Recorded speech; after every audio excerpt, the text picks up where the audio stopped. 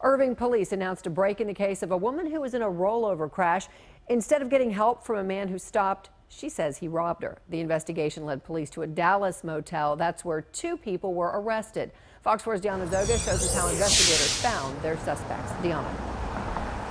Well, Heather, those two suspects are arrested here just late this afternoon. And initially, at the start of this investigation, police said they didn't have a whole lot to go on. The victim was banged up, confused. She didn't get a great description of that suspect. But police now say the suspect's own actions since that crash and theft helped them fill in the blanks.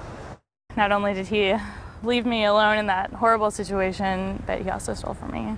The day after this rollover crash on Highway 114 in Irving, Kimberly Smith told us how hurt she was that someone would see her misery as an opportunity. Next thing I know, he's gone and my wallet is missing. Smith couldn't give police much of a description, so her family went on Facebook asking people to come forward with information.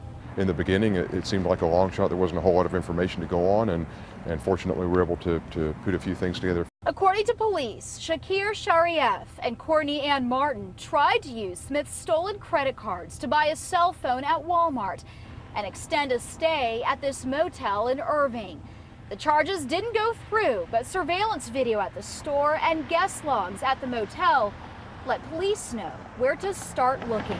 It was then that they left that room, and we then caught up to them 2 days later. Police tracked the suspects, who are listed in jail logs as homeless, to another motel, this one in Dallas, where investigators searched Sharieff and Martin's room and found the victim's wallet. It really is a new low. Tying at least one of the suspects back to the scene of this crash and theft.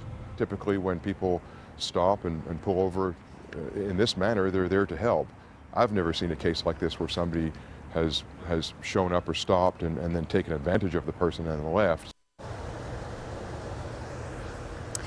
Well, both suspects, we did look into their backgrounds, have rap sheets for drug and theft charges. Irving police say it's possible that more charges will be added in this case. Shakir Sharieff is in jail right now accused of theft, specifically stealing a TV from one of the motel rooms, while Courtney Ann Martin is accused of using that stolen credit card. Police say that the male suspect was right next to her in that surveillance video when they were using those credit cards, or at least attempting to use those credit cards. As for the victim, she works nights. She slept through some of the news when I called this afternoon, but her mother tells me that the family is glad that so many people shared this story and that the suspects were tracked down. Heather, back to you. Yeah, Deanna, I think a lot of people are glad about it. We got so many phone calls and emails about this saying that it's unbelievable that you could steal from somebody who'd just been in a wreck. All right, appreciate your coverage, Deanna. Thank you.